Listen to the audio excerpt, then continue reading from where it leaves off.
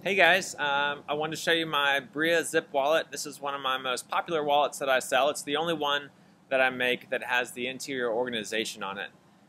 So it's geared for 8 or 9 cards and maybe 10 or 20 bills. I have it loaded up right now with 8 cards and 12 bills. So the way I did it, I put a couple quick access cards here on the front side of the divider. So your ID, your credit card, your debit card.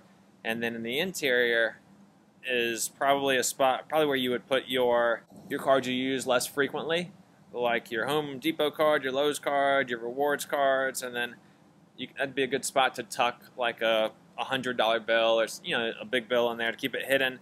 And then the other side of the divider, the way I loaded it up here is with some individually folded bills. That way you could reach in quickly and give somebody a tip or pay for a coffee or whatever.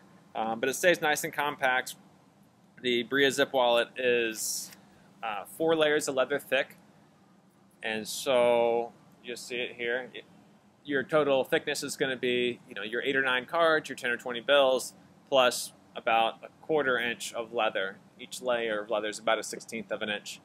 But yeah, here's my Brea Zip wallet, and make them all right here in Werther Leather Goods. I buy a big long spool of zipper and I cut it down, take the zipper teeth off and add the top stops and bottom stops, and I buy the big rolls of leather, stuff like this, half a cow at a time, and hand sew it. Everything right here, no sewing machine on these goods. So hope you like them.